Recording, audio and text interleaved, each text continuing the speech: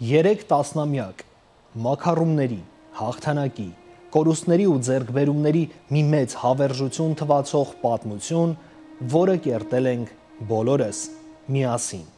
աշխարհից աշխարհ ձեռք ձեռքի տալով։ Արցախյան պատերազմի թոհուբոհում, միջազգային քաղաքական ամենաբարդ պայմաններում, որքան էլ անիրական էր թվում պետականության վերածնունդը, ավելին դրա ինքնիշխան գոյությունը, միևնույն է, մեզ հաջողվեց։ Հարգելի հեռուստադիտողներ, այս հատուկ ծրագիրը մեր ազգի հոբելյանական տարեդարձի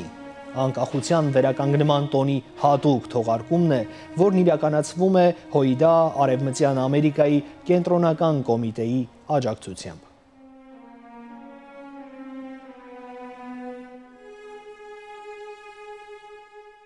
Սիրելի հայրենագիտներ, այս տարի սեպտեմբեր 21-ը 30 տարիներ վերանկախության հռչակում են եւ 10 ամիսներ 44 օրյա պատերազմի ավարտեն ետք ունի մասնավոր նշանակություն։ Ներկայիս Հայաստանի Հանրապետությունը գտիմակրավե չափազանց բարդ եւ վտանգավոր մարտահրավերներ։ Դագավի մեր զինվորներուն վերքերը չփուժված Հայաստանի հողային ամբողջականությունը սպառնալիքի տակ է։ Կրավված Արցախի տարածքները եւ տասնյակ հազարավոր հայերու բարբումը Արցախեն, ինչպես նաեւ պատերազմի ավարտեն ետք տեղի ունեցող քաղաքական իրադարձությունները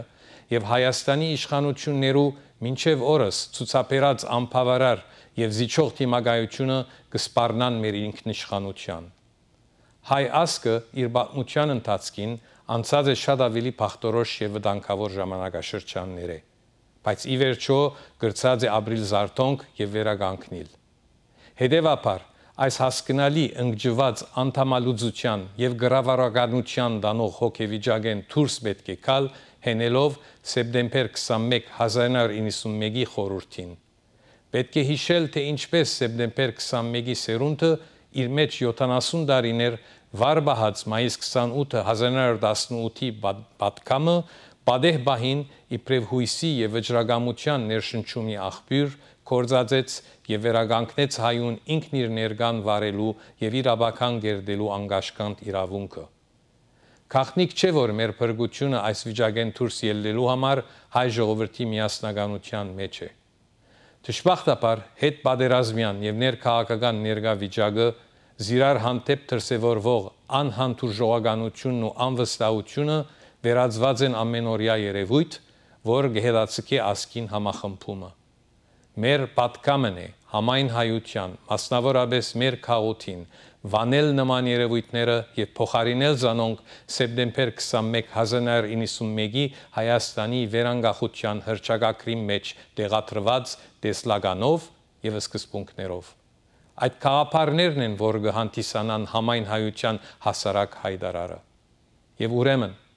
հայ հեղափոխական դաշնակցության Արևմտյան Ամերիկայի կենտրոնական կոմիտեի անունով կշնորհավորեմ Հայաստանի վերանկախացման տոնը եւ գոչ կնեմ համայն սփյուռքի Հայաստանի Արցախի հայության միավորվել իբրև մեկ փռունցք լավագույնս դիմակայելու համար մեր առաջ ծառացած խնդիրները։ Հարաճ նահատակցեղի անմահներ, հարաճ անսասան, հարաճ անթեթև, թեպի հաղթանակ։ Շնորհակալություն։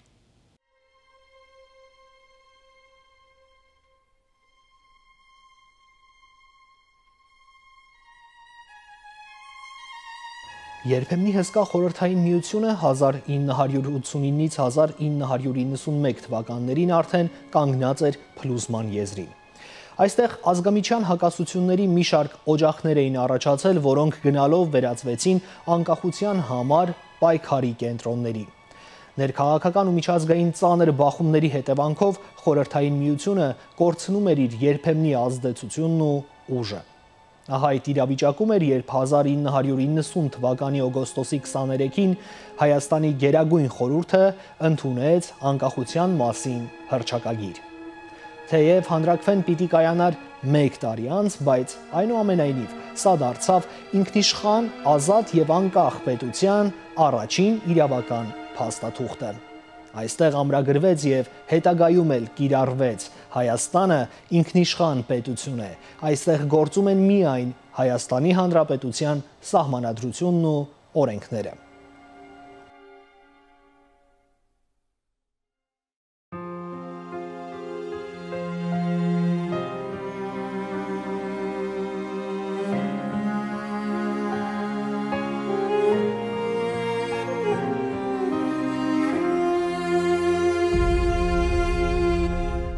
երազին երկի հայրենի Հոգսերդ շատ հույսդ մեծ Քարքարոտ երկիր երազին երկի հայրենի Հոգսերդ շատ հույսդ մեծ Քարքարոտ երկիր Ես մի բուրն եմ քո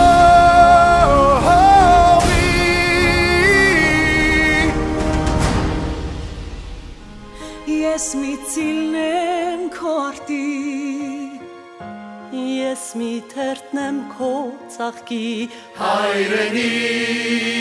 երկիր Ես մի բուրն եմ քո հողի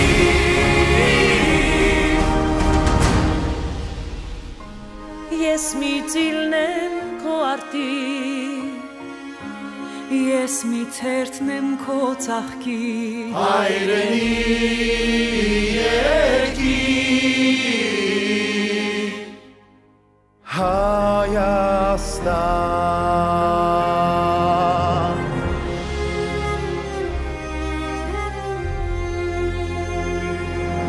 երազի երկիր հայրենի Հոգսերդ շատ հույսդ մեծ Հարցվաբույն երկիր Պապերն են քեզ շարեր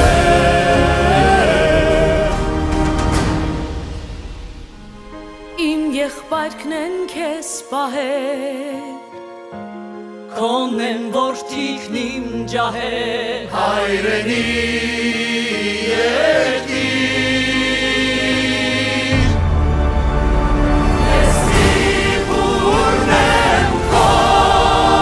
հողի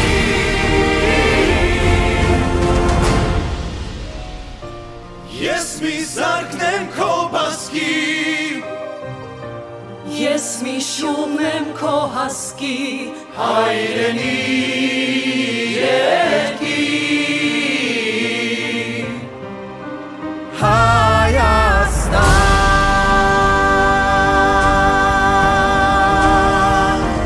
Հայաստան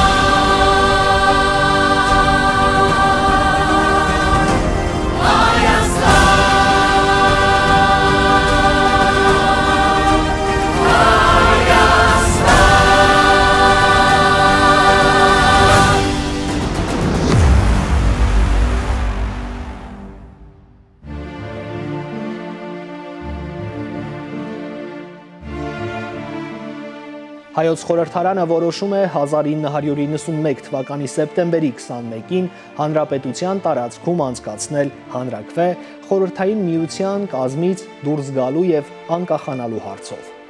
Հանրապետության 2,43,000 մարդ այո է ասում անկախությանը։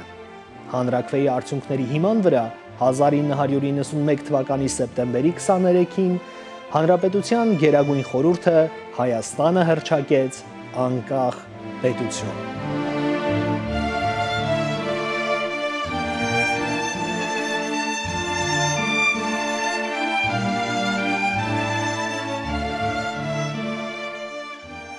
Սիրելի հայրենակիցներ, սրտան շնորհավորում եմ ձեզ բոլորիդ Հայաստանի Հանրապետության անկախության օրվա առթիվ։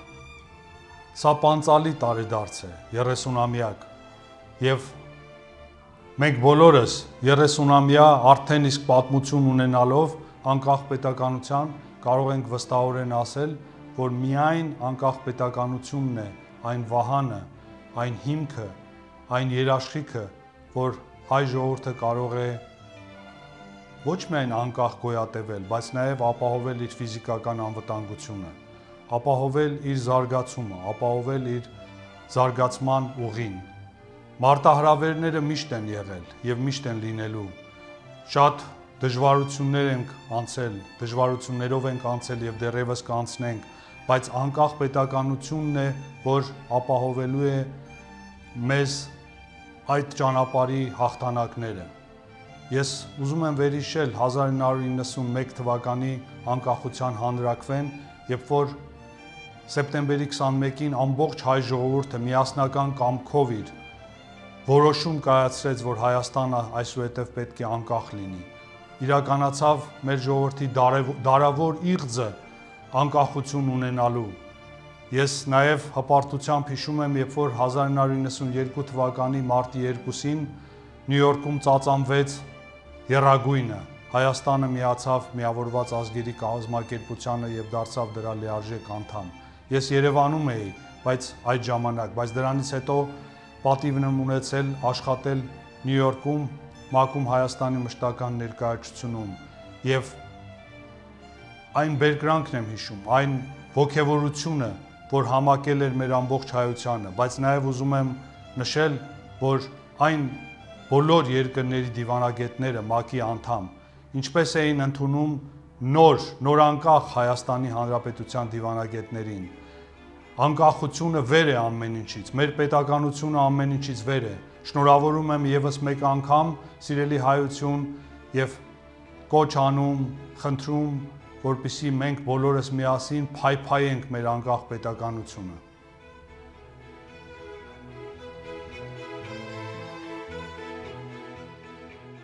Պատահական չէր, որ Հայաստանի երրորդ հանրապետությունը, ինչպես հաճախ անվանում են, իր պետական խորհրդանիշներից մեկը՝ դրոշը, ընդունեց առաջին հանրապետության տարբերակը։ Թեև նորանկախ Հայաստանն իրեն առաջին հանրապետության իրավահաջորդ չհայտարարեց, բայց ժողովրդավարական արժեքներն ու մարդակենտրոն հայանպաստ սկզբունքները նույնն էին։ Առաջին հանրապետությունը եւս հիմնադրվել էր հայ ժողովրդի համար ծանր ժամանակահատվածում, երբ երիտթուրքական բնաջնջման ծրագրից խուսափած բազմահազար հայ գաղթականներն ու սովը, տրանսպորտային ուղիների շրջափակումները, քեմալական Թուրքիայի հարձակումը, ինչպես նաև ռուսական կայսրության մանիպուլատիվ ու դավաճանական կեցվածքը դաշնակցական կառավարության նկատմամբ հնարավորություն չէին ընձեռելու պետության ղեկավարներին ստեղծել կայուն պետություն։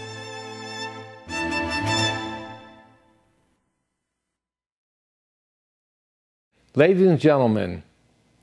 every September 21, the Armenian people gathered together to commemorate the anniversary of the re-establishment of a free and independent Armenia.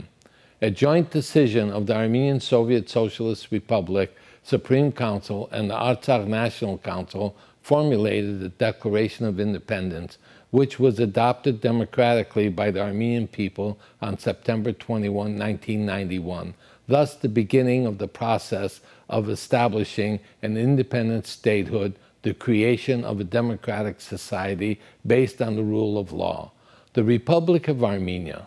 However, it is necessary to recall how the generation of September 21 kept alive for 70 years the spirit and the will of May 28, 1918, and at the opportune moment, it inspired hope and will to restore for all Armenians its right to self-determination and claim to an unfettered right to shape its destiny. This year, September 21, 30 years after the Declaration of Independence and 10 months after the end of the 44-day war,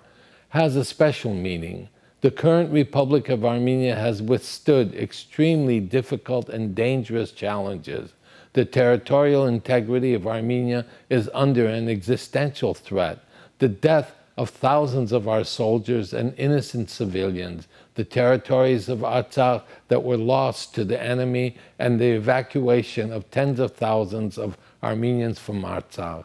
their homeland, has created an untenable political atmosphere that has confronted the failed political leadership in Armenia. Successive governments have mismanaged the affairs of state, culminating in the most egregious to date. The Prime Minister and his government have shown insufficient vision and ability to confront the threat to Armenia's sovereignty. The Armenian nation has gone through a great deal in its history. More fateful and dangerous periods have confronted it. But ultimately, through the resilience and will of the Armenian people, it has prevailed over those challenges and has successfully established a reawakening in the youth and rebirth of the Armenian nation. Ladies and gentlemen,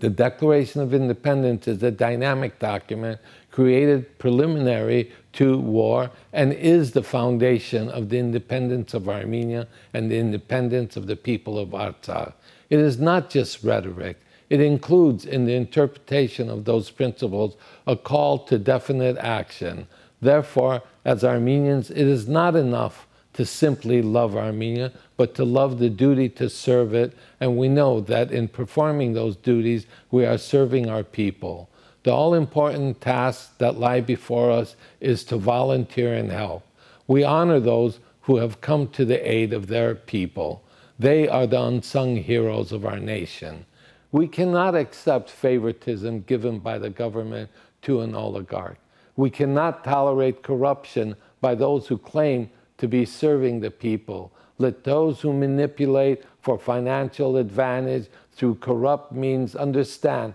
that the people shall cast them aside. Under the present circumstance, it is understandable that the Armenian people are inflicted with despair, which has led to passivity and paralysis. We must work to repair that condition so that we can rebuild. We must rise out of that mental state and rely on the message of September 21. We call upon all Armenians, particularly those in the Western United States, to reject such division and replace them with the spirit of September 21 and the Declaration of Independence of Armenia, with the vision and principles embedded in it. These are the principles that are the common denominator for all Armenians. And so, the Armenian Revolutionary Federation of Western United States, in the name of its Central Committee, congratulates the Armenian people on the reestablishment of Armenia's Independence Day, September 21, and calls on all Armenians, be they in the diaspora, Armenia, or Artsakh, to join together as one body to overcome the many challenges facing our nation. Thank you very much.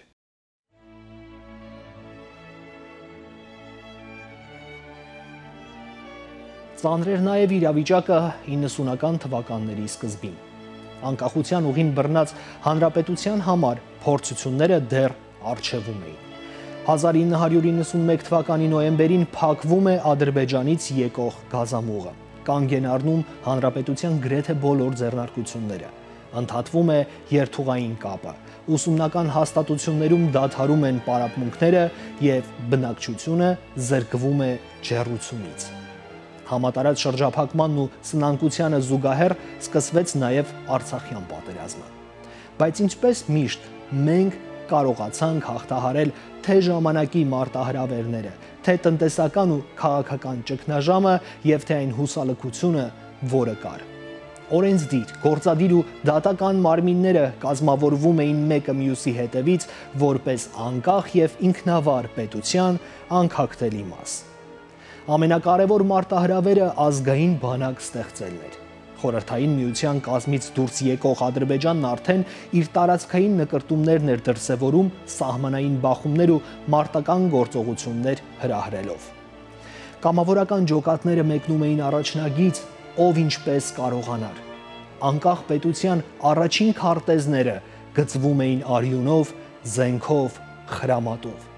Այսպիսին էր ժամանակը։ Թշնամին անողոք էր։ Մենք պատրաստական, որովհետև մեր հայրենիքը սիրում էինք արյան գնով պաշտպանելու չափ։ Ռազմի դաշտում էլ կազմավորվեց հայոց բանակը որպես պետականության պահապան, որպես անկախ ու ինքնիշխան ժողովրդի անվտանգության երաշխավոր, որպես խաղաղության ու անվտանգության միակ ապավեն։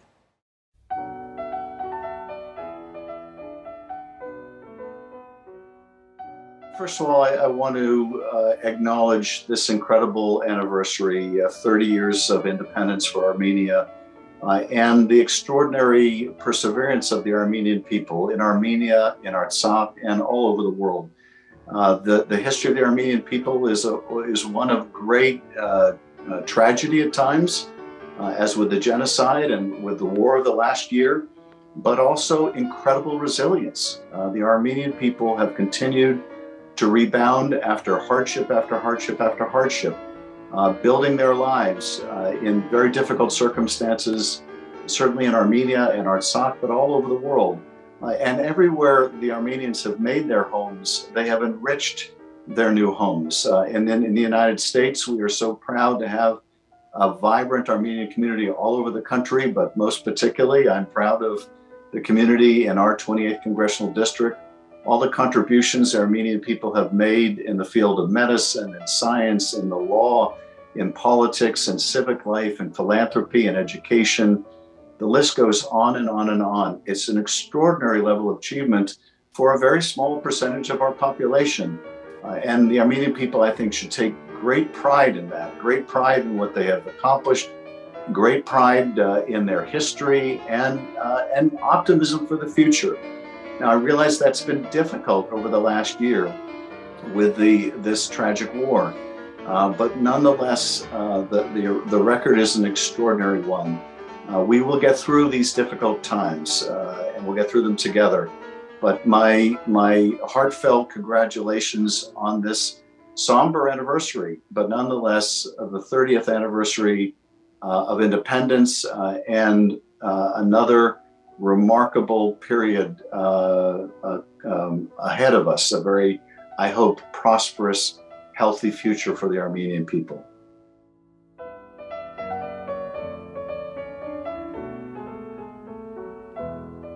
Հայ ժողովրդի համար պատմական բարդ իրողություններ ստեղծվել։ Խորհրդային Միության Գերագույն խորհուրդը եւ Լեռնային Ղարաբաղի ազգային խորհուրդը 1989 թվականի դեկտեմբերի 1-ին համատեղ որոշում ընդունեցին Խորհրդային Հայաստանին Լեռնային Ղարաբաղի վերամիավորման մասին։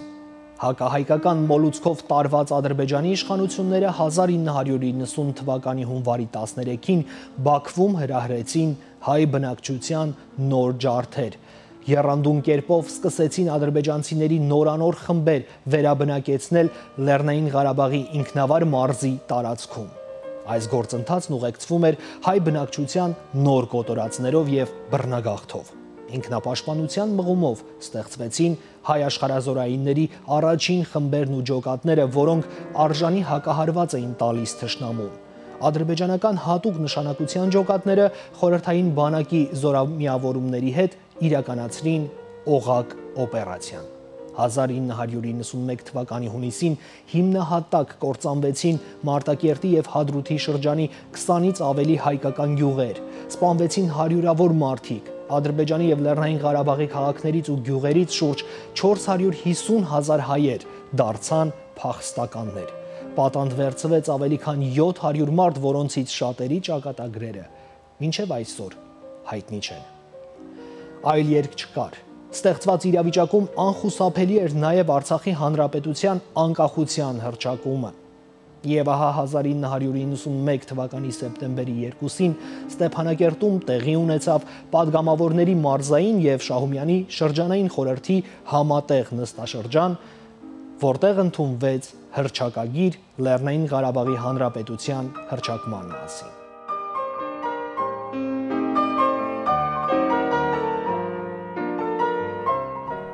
Hello, I'm Congressman Brad Sherman. I'm from America's best named city, Sherman Oaks.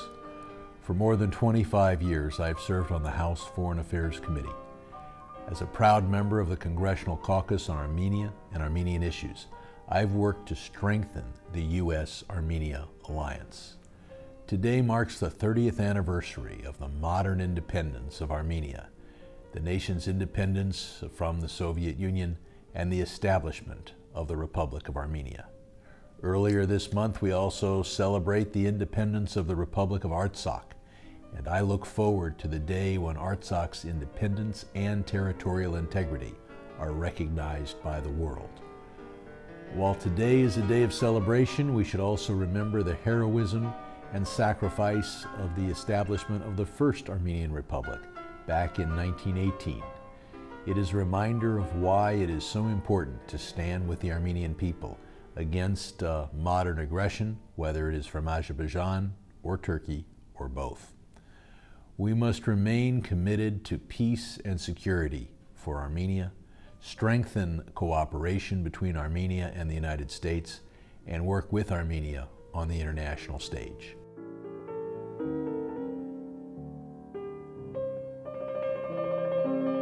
«1991 թվականի դեկտեմբերի 25-ի երեկոյան, երբ ամերիկացիները նշում էին Սուրբ Ծննդյան տոնը,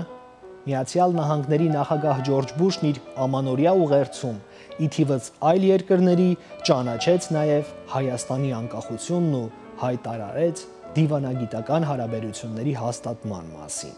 Հարավային Կովկասի տարածաշրջանը ռազմավարական նշանակություն ուներ Ամերիկայի համար, եւ այդ էր պատճառը, որ Միացյալ Նահանգներն աջակցեց Խորհրդային Միությունից նորանկախ պետություններին, որպեսզի նրանք չխորտակվեն, այլ լիարժեք կառուցեն ինքնիշխան սահմանադրական պետականություն։ 1992 թվականի փետրվարին արդեն Միացյալ Նահանգները Երևանում բացեց իր դեսպանությունը։ Այս լուսանկարում առաջին անգամ երբևէ Հայաստանի եռագույն դրոշն է բարձրացվում ՄԱԿ-ի կենտրոնական գրասենյակի տարածքում, Նյու Յորքում։ 1992 թվականի մարտի 2-ին Հայաստանն անդամակցեց Միավորված ազգերի կազմակերպությանը։ Սա միջազգային հարաբերությունների հաստատման համար կարևորագույն իրադարձություն էր։ Հայաստանն անկախություն էր ստացել առաջին անգամ գրեթե 100 տարիների եւ միայն երկրորդ անգամ ամբողջ հազարամյակի ընթացքում։ Հայերի համար սա երազանք էր, որը հանկարծ իրականացավ։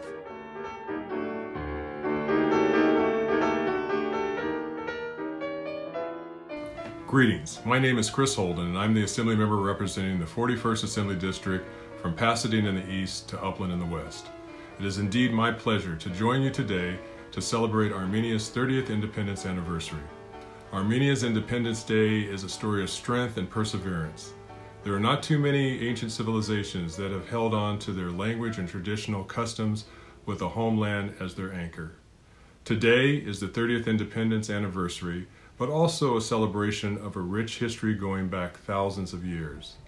This year, I'm proud to have introduced legislation that would create a sister state relationship between California and Sunik.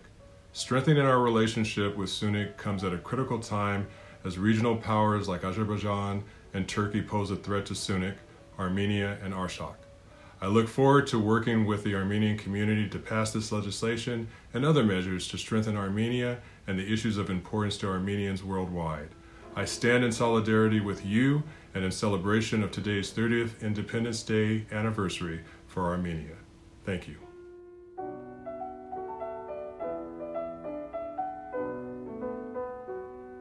I'm State Senator Anthony Portantino, and I want to congratulate the Armenian community in the diaspora and in Hayastan on the 30th anniversary of independence from the Soviet Union. September 21st marks that day. This past 3 years, we've seen what has happened in Artsakh at the hands of the Azerbaijanis backed by the Turks. We know that there are prisoners of war still being held hostage. That's why we have to make sure that this Independence Day has a renewed spirit of prosperity, of hope, and what's going to come for the Armenian community, both in the diaspora and in Hayastan. We need to work together collectively to speak out against the atrocities that have happened, the aggression that continues to happen against the Armenian people, and California has a role to play. I'm proud that this year we signed and celebrated and completed the Memorandum of Understanding between California and Armenia at Impact Hub. I am committed to working for economic prosperity for our two economies because there's so much that we can share and so much that we can do together. Nothing like Independence Day to rally that spirit of hope and that spirit of prosperity. I look forward to going back to Yerevan next September with a delegation of senators to continue building that bridge between California, both the Armenians in the diaspora, and with Hayastan. I think about my last trip to Artsakh with Ardashir Kasakian and Zadeh Sananian and how we visited that beautiful white cathedral in Shushi, and to think that's under Azeri control right now and been desecrated. Those are the things we must channel to continue our fighting spirit for hope and prosperity in the future And nothing brings us together like celebrating independence from the Soviet Union on September 21st. So God bless and congratulations to my friends in Glendale, across California, and across the diaspora. Today is a day of celebration, and tomorrow is a day of hope and optimism. God bless everybody, and congratulations.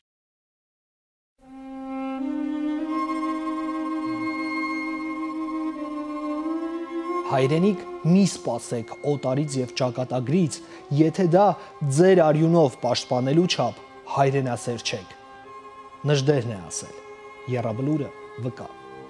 Հազարավոր զոհեր, կորցրած տարածքներ, մարած լույսեր ու հույսեր, մեզ բաժին հասած թշնամին անողոք է, ագահ։ Արցախի 44-օրյա պատերազմը կարծես թե այս սթափության կոչն էր։ Թուրք-ադրբեջանական տանդեմն ամենավերջին հնարավոր միջոցներով հարձակում գործեց խաղաղ հայ ժողովրդի վրա։ Թշնամին, որ գործում էր ցեղասպան Թուրքի հովանու ներքո, կիրառում էր լայնածավալ խոցման բոլոր միջոցները, հարձակվում էր անսպասելի ու դավադիր, կիրառում էր անգամ անթույլատրելի միջոցներ նպատակին հասնելու, այն է նորանոր տարածքներ գրավելու եւ Արցախը թրքացնելու համար։ Մերօրյա այս ցեղասպանության հետևանքով տեղահանվեցին տասնյակ հազարավոր արցախցիներ, կորցրինք մեր պատմական հողերի մեծ մասը։ Այդ օրերին առավել քան երբևէ անհրաժեշտություն էր առաջացել կրկին միավորվելու, ազգովի մեկ բռունցք դառնալու եւ մեր երկիրը կործանումից փրկելու համար։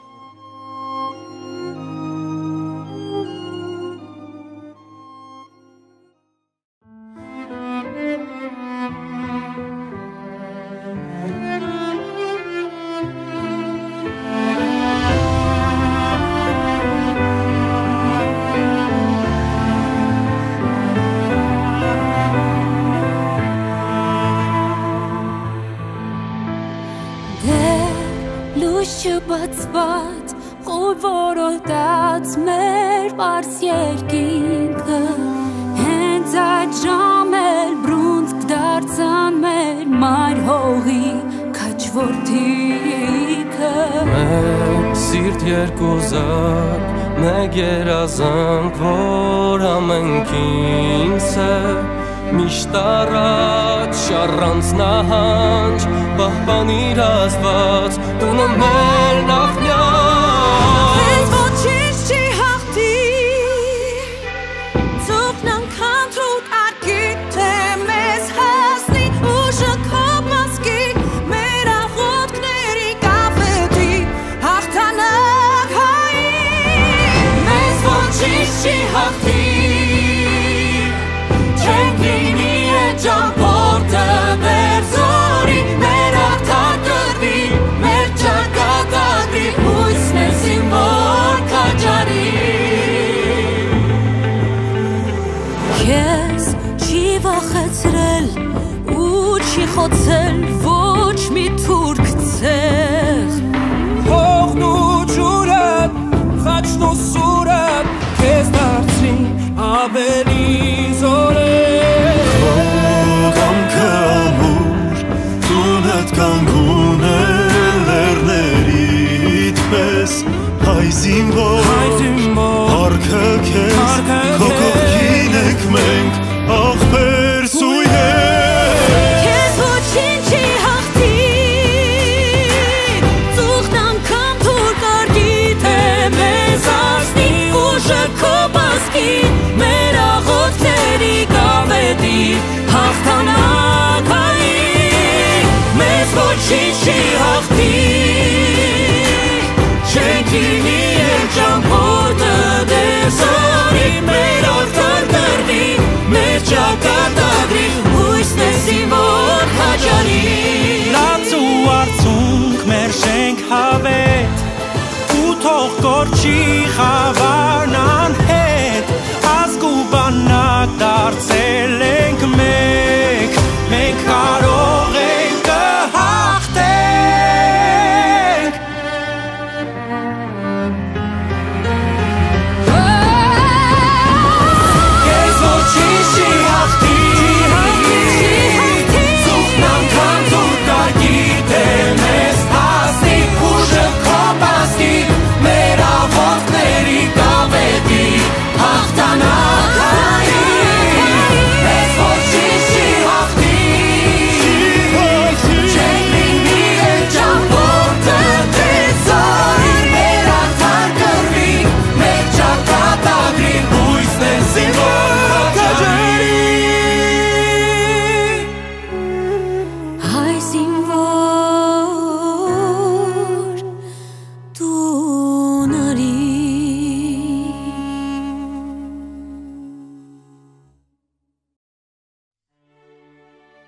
Hi, I'm Los Angeles County Supervisor Catherine Barger. It is my honor to join you in celebration of the 30th anniversary of Armenia's independence. When the Armenian people united and declared their independence from the Soviet Union, they became a free nation once again. But today, Armenia faces foes who threaten their independence and ancestral homelands. We will not idly stand by. In Los Angeles County, we support a strong and independent Armenia. Los Angeles County is a proud home to the largest number of Armenians outside of Armenia, with a vibrant constituency in my district. As we commemorate the 30th anniversary of Armenia's independence, we renew our commitment to stand in solidarity with the Armenian people. We will continue to uplift their voices and advocate for justice. In Los Angeles County and around the world, we join you in commemorating the resiliency and the rich history of the Armenian people. Congratulations on this meaningful anniversary.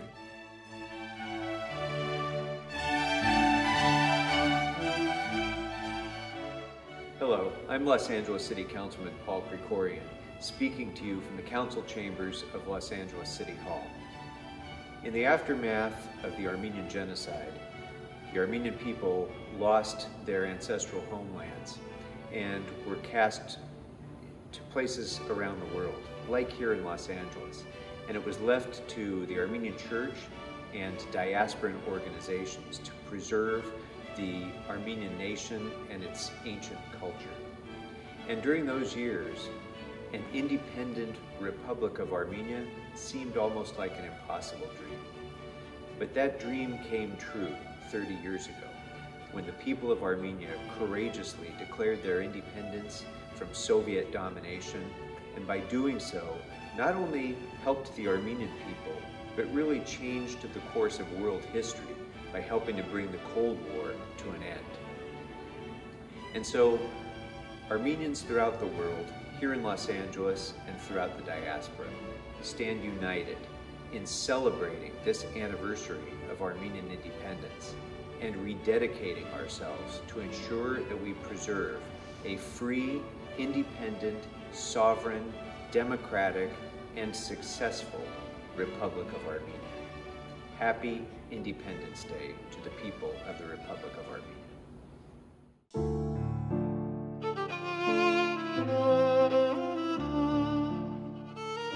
Այլ բան է անկախություն կերտելը, այլ բան է դրա խաղաղ, անվտանգ ու բարգավաճ գոյությունն ապահովելը։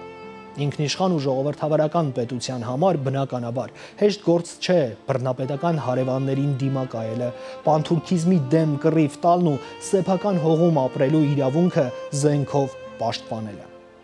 Պատերազմի օրերին, երբ հակասական լուրերը կեղեքում էին առանց այդ էլ ծանր կացության մեջ հայտնված հայկական Սփյուռքին, Արևմտյան Ամերիկայի հայ համայնքը միավորվեց հանուն սեփական ժողովրդի փրկության։ Մեկ բռունցք դարձան բոլոր համայնքային կառույցները, հասարակական, քաղաքական, մշակութային կենտրոններն ու միությունները։ Պատերազմի առաջին իսկ օրվանից սկսվեց մարդասիրական խոշոր ծրագրեր իրականացնելու աշխատանքը։ Ով ինչպես կարողանում իր աջակցություններ ցուցաբերում, որովհետև հայրենիքը փրկել էր պետք։ Պատերազմի քաղաքական ճգնաժամն ավելի կործանարար կարող էր լինել, սակայն զանգվածային բողոքի ակցիաներով, ցույցերով ու հացադուլներով իրականացված ամբողջ արշավը հայության ձայնը բարձրացրեց տեղական ու միջազգային լրատվամիջոցների ուշադրությունը, սևեռելով թուրք-ադրբեջանական ահաբեկչական հարձակումների վրա։ Իսկ դա կործանիչ, ցեղասպան մի կռիվ էր, որում թշնամին անխնա օգտագործում էր նաև միջազգային բոլոր նորմերով արգելված զինատեսակներ։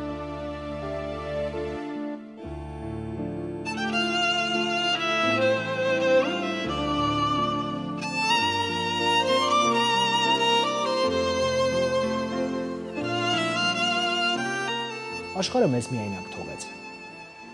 Մնացինք ինքներս մեզ հետ մարտի դաշտում։ Հնչեցին որոշ դատապարտող ճառեր, որոնք սակայն պատերազմի ողբերգությունը չկանխեցին։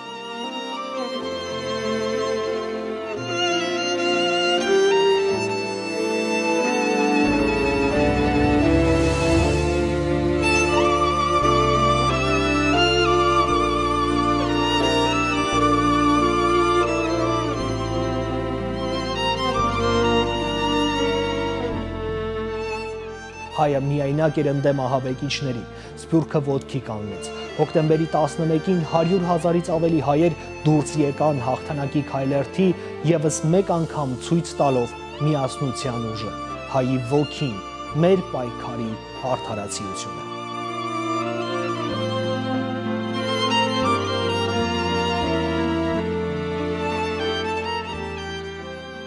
On behalf of the Armenian National Committee of America Western Region, I'd like to extend a heartfelt congratulations to our people and our nation on the 30th anniversary of Armenia's independence. We have faced a multitude of devastating challenges, yet like a phoenix, we will rise again from the ashes, stronger, more committed, and more energized for our nation, our people, and our future.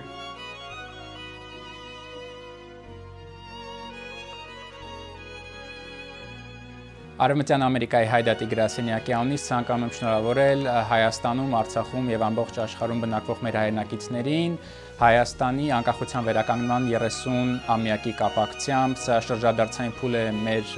ազգի պետության համար եւ պետք է իհարկե ջանք ու եռանջ խնայենք պաշտպանելու եւ ամրապնդելու Հայաստանի անկախությունն ու ինքնիշխանությունը։ Մեկ դարից ավել Հայդատի գրասենյակը պայքարել է այս իրավունքի համար եւ պետք է ջանք ու եռանջ խնայենք մեր ազգի եւ պետության ավելի ապահով եւ բարեկեցիկ ապագան կերտելու համար։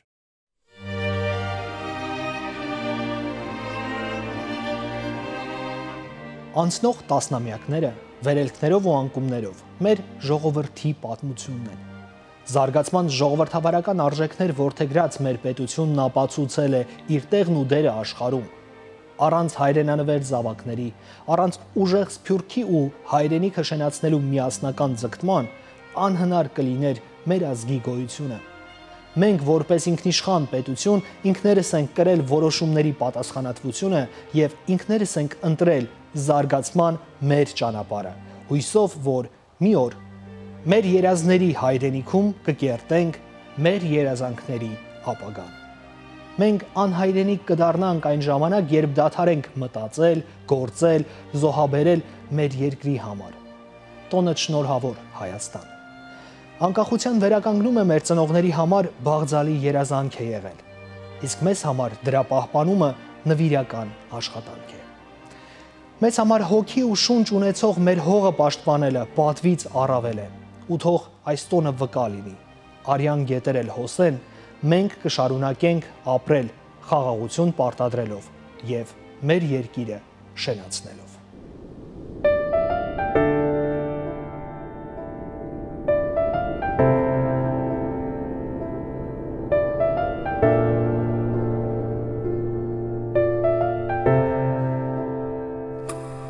Աշխարհի համար դու հարչելուցված մեզ համար պարգև, որ տվեց Աստված, մեր արյուն արդյուն ու մեր հաղթանակ Արցախ հայի տուն, մեր պայքար շիտակ, քեզ համար մի օր մենք ելանք մարտի, խաչով ու զենքով, որ բարին հաղթի, որ ոսկի շողաց օրենատի, քեզ համար մի օր մենք ելանք մարտի, խաչով ու զենքով, որ բարին հաղթի, որ հավատքը քո նոր ուշով զարթնի, որ ոսկի շողաց օրենատի, քեզ համար մի օր մենք ելանք մարտի, որ հավատքը քո